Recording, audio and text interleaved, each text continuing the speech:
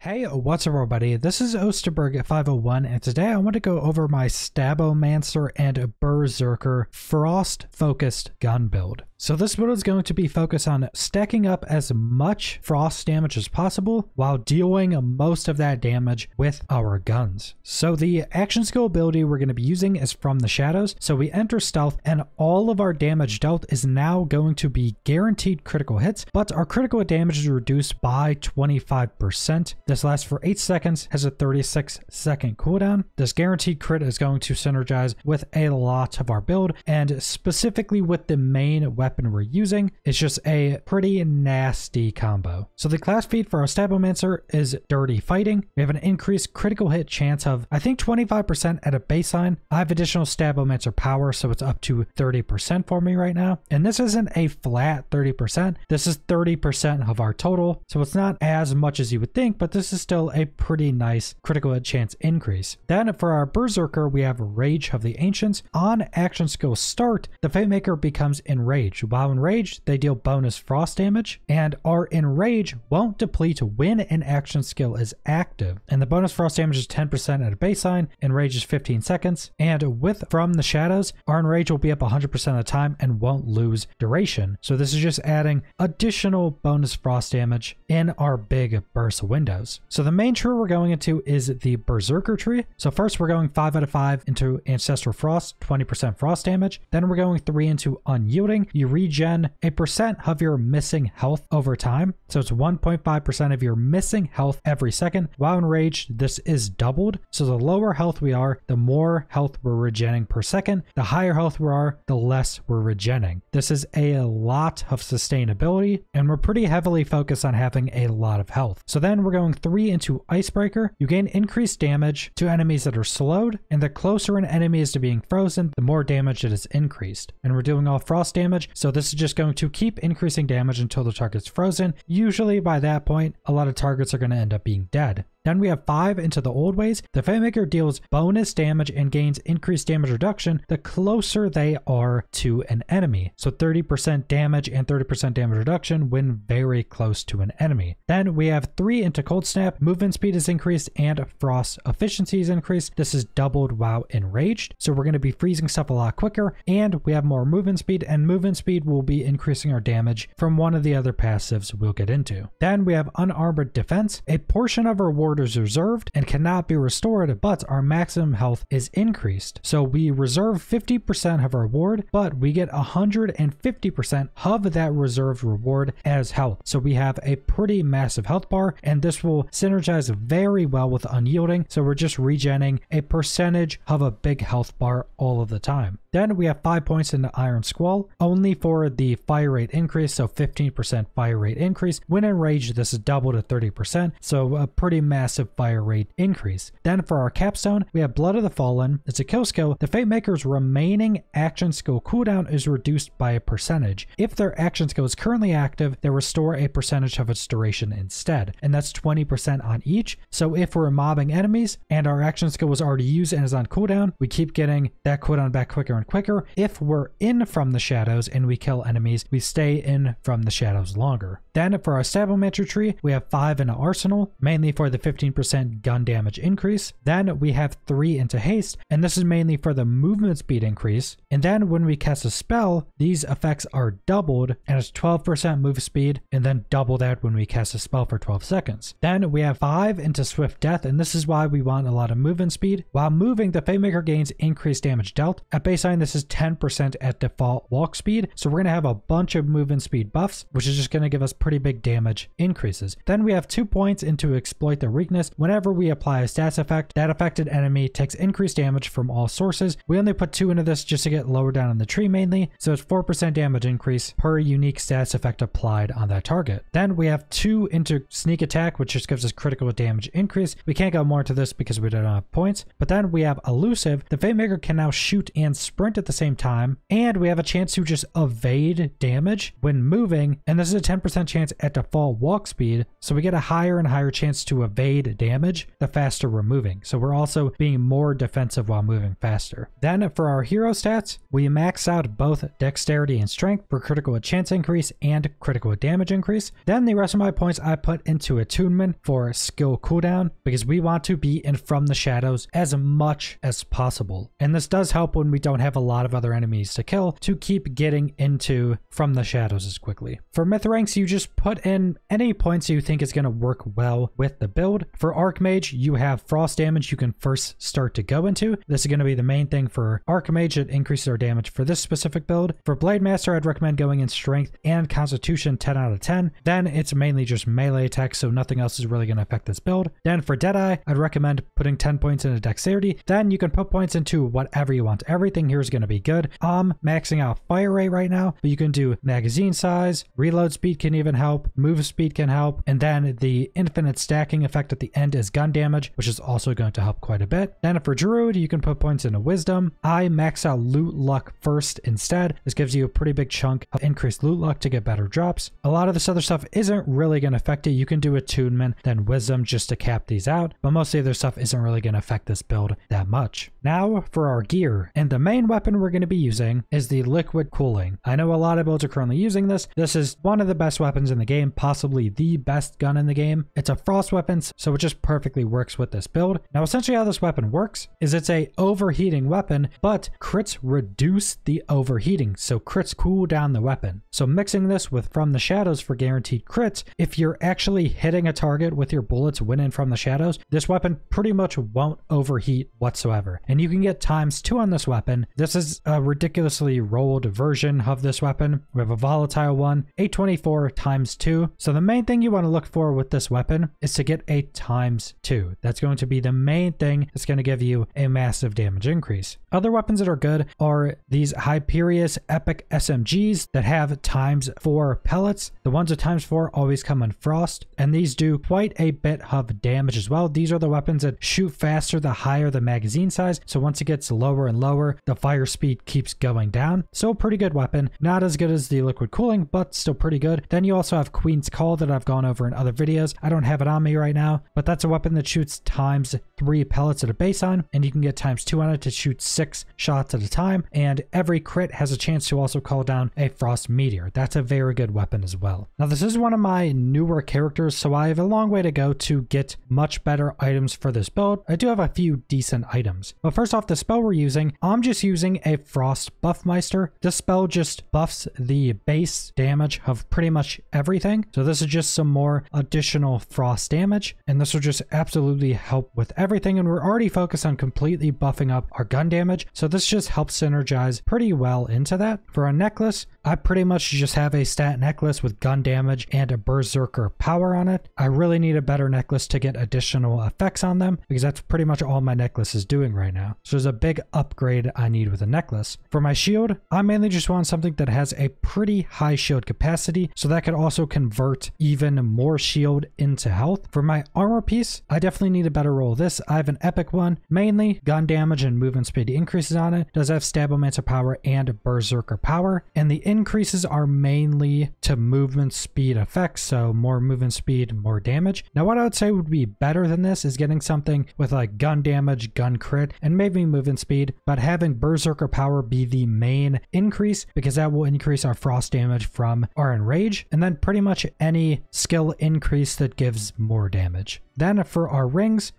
as well, I don't have that well rolled rings. I have gun damage on both, which is nice, and I have action skill cooldown rate on both, which does help, especially for chaos chambers and if you're on longer boss fights where you may not be able to get back in From the Shadows from killing enemies as quickly. That will definitely help, but I definitely need better rings as well with better stats. So most of my pieces down here I can get pretty decent upgrades for. Now for our enchants, you just want to stack as many enchants that are going to increase your damage, frost damage, or gun damage. On my weapon, we have on action skill start, increases damage up by 20% for 20 seconds, so there's a good damage increase. Then we have on spellcast, increases frost damage by 30% for 5 seconds, a big buff but not as long as the duration. On our shield, we have while action skill is active, increases frost damage by 50%. Now any of the enchanteds that are while action skill is active are currently bugged and are 60-second durations baseline, so when you use an action skill, it's just a 60-second duration duration even if your action skill isn't currently active after this is used, so they're quite a bit stronger than they actually say they are. Then on our Buffmeister, we have on action skill start, increase gun damage by 40%. Just as many buffs to your frost damage, gun damage, or overall damage, always going to be good. Make sure you don't stack two of the same enchants because that doesn't work. So that's pretty much the entirety of the build, and this build is actually really fun to use, especially when you're running around in Chaos Chambers. Essentially, the main things you're trying to do is keeping up your From the Shadows action ability as much as possible. That's going to be your biggest damage increases. Keeping up your Buffmeister as much as possible as well. This gives us good damage increases. And then just zooming around the map and getting as close to enemies as you can while continuously moving. So you'll see in boss fights, I'm trying to essentially just circle around the bosses as quickly as I possibly can, because being closer to an enemy is going to give us more damage, and moving faster and faster is also going to give us more damage. So maximizing this build actually requires a decent bit of skill, especially with how fast you get to move in this build. It definitely becomes harder and harder to stay on target as well. Also, I didn't mention this, but the Buffmeister gives you a big speed boost when it's active, as well as giving you that damage increase. So that just kind of double dips on giving us damage increases because we're getting base damage increases, and then movement speed is also giving us damage increases because of our passives. But that's pretty much all I want to go over with this build. So subscribe if you want to see more Wonderlands or other videos. Leave a like if you liked the video. Leave a comment down below what you guys think about this build, and thanks for watching.